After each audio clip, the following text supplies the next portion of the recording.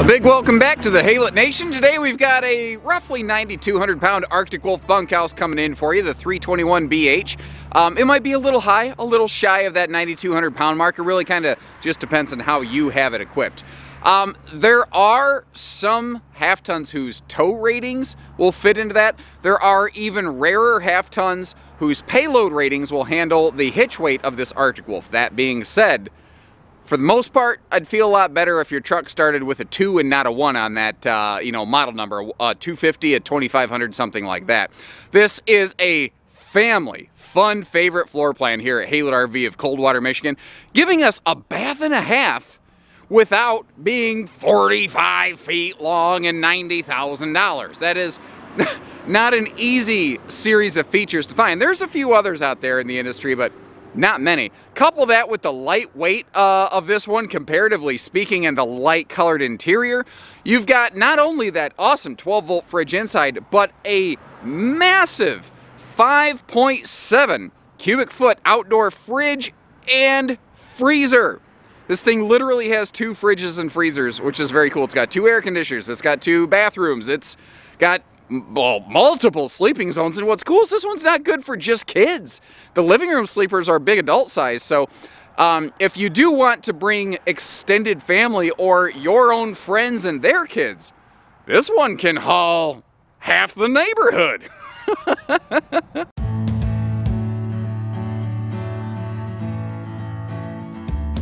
And this model has remained largely unchanged from the past couple seasons, and that is only good news for you folks. This is a great layout. It didn't need a lot of changing, kind of like an alligator. Nature made it right. Hasn't had to change for eons, you know? So right up front here, I mentioned that this is good not just for kids. That's a tri-fold sleeper sofa. That's like a 7-foot dinette. Those are things that adults and big kids can sleep on if need be, or again, if you want to bring like a whole bunch of extended family or some friends, you can have a private sleeping space back there for a couple individuals. You can have sleeping space up here. You've got your master sleeper up front for a couple adults real easy. It doesn't have to be just kids. And I love these big windows. You saw with our quick kind of flash flyby footage, those big giant windows just letting a flood of light in here. You may have noticed there is some kind of LED lighting on the inside of this, and it is like, it's extreme. Cool thing is, kind of like that. If it's too much for you, you don't have to use it. Nothing says you have to use it. The air conditioners on these, by the way, they are the quieter Coleman kind of air conditioners, which I know a lot of people really enjoy. I'm, not certainly opposed to a quieter running air conditioner myself. The little hang tag hanging from that thing at the roof, that is actually like a kind of subwoofer, speaker enhancer built into the roof there to give you a little bit better sound on that sound system. We are looking at that 12-volt DC compressor fridge, and we will look at the rest of the kitchen cabinetry all opened up in a few minutes. I just kind of want to get you through this thing. I like that sliding door for the rear room as well. It's not a curtain. As we move up, though, you might notice no vents in the floor. Keeping her nice and easy to clean. Very handy, especially in a bunkhouse model like this where you got a lot of little bodies hopping in and out and in and out and in and out. And that is why having this half bath with a direct entry door right here is one of your best features on this RV, because it keeps the dirt and the foot traffic in this RV down to a minimum. It is definitely adult-sized, adult-friendly. I can fit into that thing absolutely no sweat, as you can see. And I was actually quite happy with all the legroom there. And that is porcelain, by the way. Sealed edge counters through the whole camper, and you might see this little remote control over here. That is the easiest way ever to be able to operate the big XL vent fan that we have up here in the ceiling, so that, you don't have to like try to take a broomstick and poke your way at some sort of switch all the way up there. You can be sitting on the toilet doing whatever you got to do, and you can deactivate, crap. That'll go in the highlight reel. Deactivate that thing as needed. Now back here, this bunk room can also, as we're seeing here, convert into like a second living room. That's a 300-pound rated bunk, by the way. Now down here, it has something a lot of folks are looking for, I know, and that is a sofa in the bunk room, not just like one of those cube folding jobs. And what that's going to do for us, if we take note, there's triple drawer extension down here, so you've got yourself some great dresser space already here in this bedroom. But as you notice, that sofa can easily fold down into a sleeper. You can flip down the 300-pound rated bunk above that and get yourself some great sleeping capacity back here. But I feel like an infomercial. But wait, there's more. As we go back past this breeze-through window, we go over to what I like to call a big kid bunk. It is a little bit wider bed. It's still like a short kind of camp length, which is pretty normal in the RV industry across almost everybody at this stage. But it's wider, so if you got a big kid who needs to sleep corner to corner, you got a great spot to do it right there. We have ourselves a ladder built right in, so you don't have to throw the kids into the upper bed. If I take a seat on the sofa, you can see that should you choose to, you have the perfect place over here to add some entertainment. Now, whether you do that or don't, that's up to you. You can, I don't recommend it. Little kids might try to climb up that wall right there. This is just kind of a proactive tip from your Uncle Josh. Tell the kids to use the ladder, not the shelves when they're climbing. I don't believe those shelves are going to fail or anything, but they're not made for it. Now, I mentioned this is all sealed edge countertop sofa, something they do on their tables, and you'll see this done again up in the bedroom. They give it like a simulated live edge. It's just a really cool little detail that they put on these. That, you know, this is a very price smart series of fifth wheels. They're very all thriller, no filler, like no diminishing returns kind of RV brand. I have a lot of respect for Arctic for that. But it does mean sometimes there are some things they don't do, but yet they still find a way to incorporate some nice little details here and there. It's impressive what all they do totally put together. I mentioned how that is a tri-fold sleeper. You see you got your electric space heating fireplace over there. Now, the entertainment center on this one is a secondary feature. The idea behind this floor plan is to be able to sleep, seat, and feed as many people as possible within the half bath size of this RV. So if you do decide you want to go with some kind of fancy entertainment center, I think one of the first things I would do, and I hope you appreciate this candor. I'm willing to show you even where I think an RV could be improved, but I understand why they did what they did. If it was me, and if I was going to add a TV, I would take out that fixed mount TV bracket, I would install a nice swing arm, and you see that they gave you plenty of room here for a big screen. I would put a TV that can pivot around for easy facing. Oop, I'm running into a wall. To my sofa and dinette. By the way, I didn't mention this, but did you catch that little USB plug there right in the middle of your seating? That will be a very heavily used feature. Trust me on that one. Now, as we work our way around, I said we'd start digging through all the kitchen stuff. We're actually going to start up yonder. Now, I went ahead and kicked that lighting back on, that accent lighting, just to draw attention to the fact that it doesn't have to be just for daytime use. That makes a really excellent nightlight, especially if you got little kids who maybe need to get up and down, or if you do have those guests who aren't familiar with your RV, they'll appreciate the ability that, you know, to be able to see where they're going at night. That big bonus drawer below the oven is a nice touch right there. Nice space for a wastebasket. You could make that a little bit bigger, perhaps, if you remove some of that little kind of protective paneling, but that is there to make sure that shifting cargo doesn't like cause something to like smash into a fitting on the water heater back there, which, by the way, the water heater located centrally in this RV is a brilliant decision. That is something that people don't think about because you can't usually see it. When the water heater's in the middle of the RV, that means it wastes less hot water trying to pump the hot water to everything else, especially right next to the kitchen like this, very close to the bathroom. Really, really, really good design decision here. The segmented top drawer is a personal favorite feature. Notice how those are plywood boxed. That is an area where some manufacturers will really save some money by giving you particle board with a sticker wrap, and you can see that they're not doing that here. That is the whole thing with Arctic. They do everything that matters and nothing that doesn't. That's what I mean by all thriller, no filler. That beautiful big black stainless sink. I love the eye-catching nature of that. And this is a little hand sanitizer pump, which given our current global climate, I think is a very smart decision, but you could easily make that for like hand soaps if you're interested. A shelf in this big overhead cabinet means you just gain double the storage capacity, which obviously is a good thing. Then as we work our way around over here, you can see how they even add some storage above that big 10.7 cubic foot compressor fridge. So if you're not familiar, these are larger capacity versus a 2A. They cool faster. They don't have to be level. They're traveling safe. And if you ever want to turn one off, there's the switch for it right there. You hold the set button on the right for 10 seconds. She shuts herself down.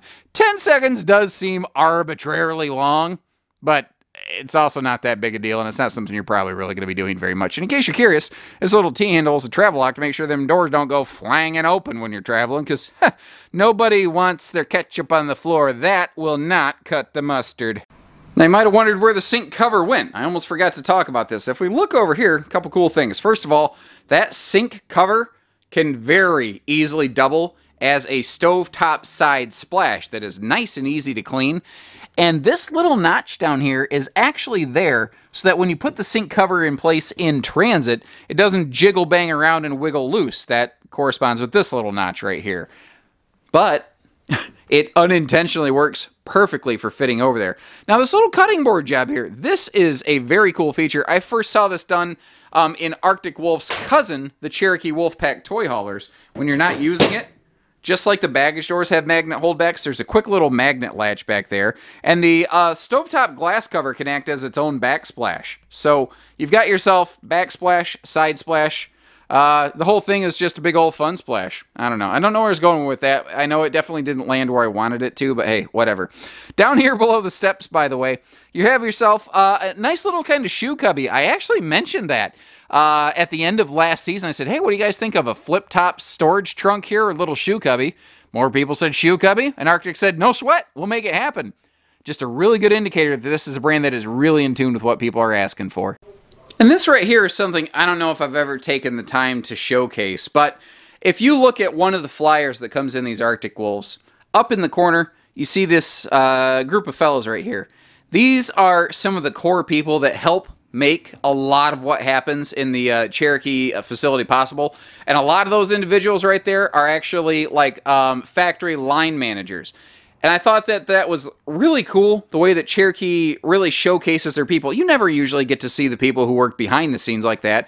And here Cherokee's willing to put them front and center for you.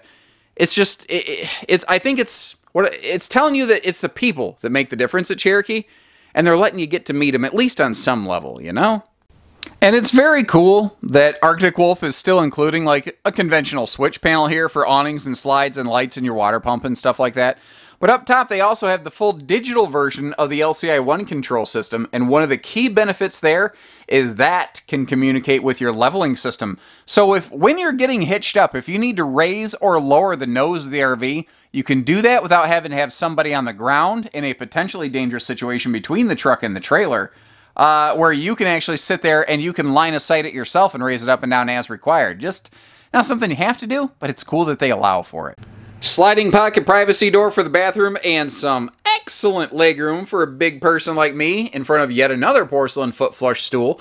That is a 30 by 36 shower, which is also plenty enough for a big goofball like me. And she's 6.5 foot tall. You guessed it. Great for a big goofball like me. They also have themselves an XL vent fan here, just like you saw in the half bathroom. That one doesn't have remote control because you don't need it, because you can actually reach that one. Now over here, the countertops with the sealed edge kind of things, that trend continues, but they have themselves a very large sink in here. But yet, you still have room on either side of it. If you want to have like a little toothbrush holder or something, you can do that. Now down here, they left you a spot for a little wastebasket. There is, remember the little removable panels to protect things that shift in transit? That's more of what you're seeing over here. Again, you could expand your storage here a little bit if you wanted. I do think that they were a little conservative there, but I would rather have a manufacturer protect me from my own maybe lack of intelligence on things sometimes, rather than just take the chance that, oops, he might break something, now it's his fault. That is a full big medicine cabinet. And then over here, we actually have a nice dedicated place for towels in this bathroom up here, so that you don't have to do the nudist camp streak through the camper, which to this date is why my wife still needs therapy. Now you can see as we work our way past the 60 by 80 queen bed, there is no ankle break-in step of death. And I want to point something else out here. You see where it says relax? Relax is what it says in an Arctic Wolf bedroom when it is a north-south queen bed. Whereas the east-west bed slides will say suite. And there's one significant difference between them. The Relax models do not have a standard second air conditioner, as you see we have optioned here in this 321. The way we see this is that this is a big camper with a lot of cubic foot of space, and having that private slide in the back and a private bedroom up front, we really thought the extra 15,000 BTUs of Coleman quiet, cool, and air conditioning power would be very welcome here. That, again, a high dollar, non-standard feature that we include for you here at Haylett RV. If we had a 321 in stock without that, or any dealer, could they add an air conditioner? Yes, but for a chunk more money than when it's done from the factory level, which is why we like to do it that way. Just like everything else, that accent light there, you could turn off if you don't want it on the whole time. What else was I going to tell you about in here? I like the little radius edges on those little closet corners there, so you don't have a big sharp thing jabbing you by any stretch. And if we look down below, you can see full easy lift storage below that bed and drawers in those side stands. There's also little kind of slipper storage below them. And remember, we're going to tell you about more of that sealed edge countertop kind of simulated live edge stuff over here. Sorry if the camera lurched a little bit. I got hit by the door falling on me. Now, both sides of the bed have their own household and USB plugs. That funky thing on the right there, it does have two USB plugs on it, but basically it's a mount point for a specific Bluetooth speaker. Very similar to what Furrion does in a lot of things. Now, in an Arctic Wolf, I like to get in here and turn you around real quick like a record baby. First of all, light switches right where you can reach them either when you're leaving the bedroom or when you're walking in, which just makes far too much sense for normal RV production, doesn't it? I swear sometimes where they put the switches, I'm like, do you even camp, bro? Up top here, if you want to add a TV, you got the perfect spot for it. And then you got yourself just that big, let me get you up here a little closer, dedicated closet space built right in here, occupying where some RVs will do a giant shower, but then you're going to lack on storage. So this one doesn't have a closet slide in the bedroom, but instead you're getting all this extra space with that little shoe garage down below. This is awesome, and there's a reason you're seeing almost every other brand copy what Arctic Wolf's been doing here for a couple seasons now, for good reason. Now with the slide closed here, you'll be able to get through around that countertop through most of the living room pretty darn easily, and holy cow, look at this. When you open those windows, it just floods the camper. It's like it washes everything out of the camera even. Now, you'll be able to get through here. You'll be able to sit down, have a quick bite to eat. However, just due to the way that you're jamming a whole lot into as compact a space as possible, with the slide closed, you're not going to be able to open that door. And unless you're going to like help pick one of the kids up and like lift them through into the bunk room, you're probably not going to get back there either. So kind of keep that in mind. You want to kind of plan and pack ahead. Now remember, you've got your full bathroom upstairs, so accessing that is absolutely no problem. And you do have that half bath accessible from outside, though why you would necessarily need to do that for transit, I don't know. You can get to the fridge, you can get to the master bed, you can get to the bathroom, and I suppose you could probably just kind of toss some duffel bags through that little slot back there, but you don't necessarily have full access. But most of the time when you're in a bigger RV like this, that just kind of goes with the territory. Now just to kind of illustrate a point, right there you see the window, but when we cross the horizontal line, alakazam, she's gone, man. And that's that glass front door that they're using on the Cherokee family stuff now. It's got that very cool kind of now you see it, now you don't sort of effect. And also notice how they're doing the stable steps on both entry doors here, which is something very few RVs are really doing right now. Like Rockwood's one of the very few that I see do that, and they're doing it over here on this Arctic Wolf, you know. Up front, this is our pass-through compartment. I like the motion lighting on both sides of the pass-through. It's simple, it's easy, it's effective. You see there's TV hookups in there, and that's what this little guy is here. If you have the TV hooked up, you can leave the baggage door closed and feed your TV cables through that right there. Little spot to keep the old doggo leashed up is always a fan favorite feature. We have standard auto leveling on here. Arctic's been doing that for a couple years, and I actually credit them and Cougar, those two brands specifically, for being the reason that auto leveling has become almost standard across nearly all fifth wheels at this stage. And curb appeal. Good gravy. These things have curb appeal for days on them, don't they? I love the way these things look. They catch your eye. But what I like too is previously they were like, you know, they had the white and the gray base, but then they had this like neon, almost bright blue. And there's still some blue accents, you can see them in there, but it's really toned down, and it really feels like Arctic Wolf is growing up, like they're maturing, you know. She's slide-awning ready. If you look real close, you can see the little prep points up there on the top corners of the slide. So if you choose to do something like that, it'll make it a little simpler and easier for you. Left this one closed so you can see the magnet holdback right there, as well as the compression latch. A lot of people are going to call that a slam latch. I'll probably slip and call it that myself at some point. That is technically a compression latch. The only difference is you should kind of carefully push it shut. And an enclosed heated underbelly. These have a very respectable extended season kind of program here. We got a 1, 2, 3 sweet feature trinity back here for you. At the bottom, a folding cargo rack, which is a non-standard piece of equipment. It is a very common option. Many dealers do apply to their Arctic Wolves, though. However, as we work our way up, you see that roof ladder. That is not a thing that you find on, I would say, the majority of Arctic Wolves, because that is actually what's called a hidden option, where it's available and they can do it at the factory. It's just not always on the build sheet, although I think they're finally starting to open that up.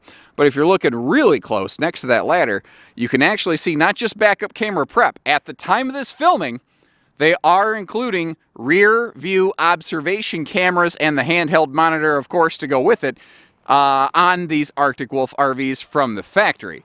That is a really cool thing. Now, there are a lot of RV companies who are doing something like that as something of like a fall incentive package. It is possible that as the year goes on, that object, that rear camera, could actually phase out of the standard production of Arctic Wolves. But at the time of this filming, it's there. So that is one of those things. I'm kind of just making sure that you folks know what you're getting into. If you know, it's 2 or 3 months after this footage has published, make sure you give our team a call. Make sure the RV has the exact features that you're seeking. Because sometimes, you know, I won't always go out and update footage for every little nut, bolt, and widget. But I do want to make sure you're aware. Now, this is that cool thing I was telling you here. This is that combination fridge and freezer, like 5.7 total cubic foot on this thing. It is awesome. The RV has 16.4 total cubic foot of cold storage capacity, which rocks. Now, kind of like both entry doors are anti-slam. They have the window, they have the steps. They also both have the nice larger handle, and this can get you in and out real quick to the half bath. And then remember, this door does deadbolt, so you don't got to worry about anybody walking in on you. Unless, of course, it's Smokey the Bear, and he's having himself a Taco Tuesday emergency. Then he's going to come through that door, and he's going to get you out of his way. It has recently come to my attention that Smokey the Bear is actually allergic to some of the spices that are in, you know, common taco type food, so he probably would not be partaking in Taco Tuesday. The things you learn every day, you know, crazy. I had no idea. Something else I want to point out. You do have a full outside shower over here on the door side of the RV, and it's going to throw you off. It seems a little funny why the black tank flushes over here instead of over by the rest of the hookups. The short answer is this is the closest location to the black tank, and that makes the black tank flush the most effective. And frankly, at the end of the day, you want to make sure that thing works, right? Because that's not something you want to only guess is working. You want to make sure it's flushing out your tank. Couple of real simple things I like here on the roof also. These air conditioners, I haven't mentioned this, I don't believe, but these are all 15,000 BTU air units. That's all Arctic uses. They don't do any 13.5s. So again, that's an optional second air above the bedroom we're looking at, but that's the same big AC that's like you get on like a Montana. A Pinnacle fifth wheel here at Haylett RV has the same cooling system. The LCI hot spot kind of prep point here, something I like about that, is you unscrew the hatch from the top. You're not actually changing any factory install work, so if you do decide to utilize that feature, you haven't voided any sort of warranty features. And two more things up here. This is the solar panel that comes with the 50-watt juice pack. If you want to, you can add another of those 50-watt panels without rewiring anything, like you've got a nice little spot right there to do it. And you can upgrade to 100 watts of total solar power, which is very nice for keeping the batteries topped off and some extra dry camp time. And then you see these little white hockey puck jobs. And if I sound like I'm out of breath, it's because I'm a little bit out of shape right now. I climbed that ladder, and the air is cold up here, man. I'm like, anyway, that thing right there, not really important for cold camping. But for hot camping, it will let the heat that builds up inside the roof construction itself exhaust and breathe out. And that, in conjunction with those two big air conditioners that we talked about, makes this one heck of a great camper for the hot climate camping that, frankly, most of us do. Like, people ask all the time, oh, are these things 4 seasons? But the fact is, like 98% of us don't camp when the snowflakes are flying. And that's who Arctic is really appealing to. The 98% of folks who are going to use this thing when it's warm out, or maybe when it gets a little chilly. Like right now it's 28 degrees. This RV is going to be fine. It's not, you know, not everything needs to be rated down to like negative Arctic Alaska temperatures, brother. Now something else here I want to give Arctic some credit for. Their ladders, when you add these here, this optional piece of equipment we've added at Haylett RV, you see how high up it sticks? Now, keep in mind, it's on the very back of a tapered roof, so it's not nearly the highest point on the RV. But by sticking up so high, it actually gives you plenty to hold on to, and it is just a safer up-down experience. And as a person who climbs up and down ladders professionally, that's something I appreciate. Good job, Arctic. So if you are ready to sink your fangs, wolf pun, into some adventure, give us a call here. This Arctic Wolf might be for you. And do me a favor, folks, leave us a comment or two. As you watch the video, let me know what you like, and if there's one thing you could change, what would that be? Really appreciate knowing that kind of stuff. It really helps us make sure that we're always going the right direction for you here at our family-owned and operated facility. And remember, if you need hitching, if you need parts, if you need financing, if you need the RV delivered, we do all that stuff. We just don't do any of that hidden fee nonsense. So if that sounds easy, because camping's supposed to just be about fun and easy, give us a call. We're ready to meet you. So take care, stay safe, have fun, and happy Haylett camping, everyone.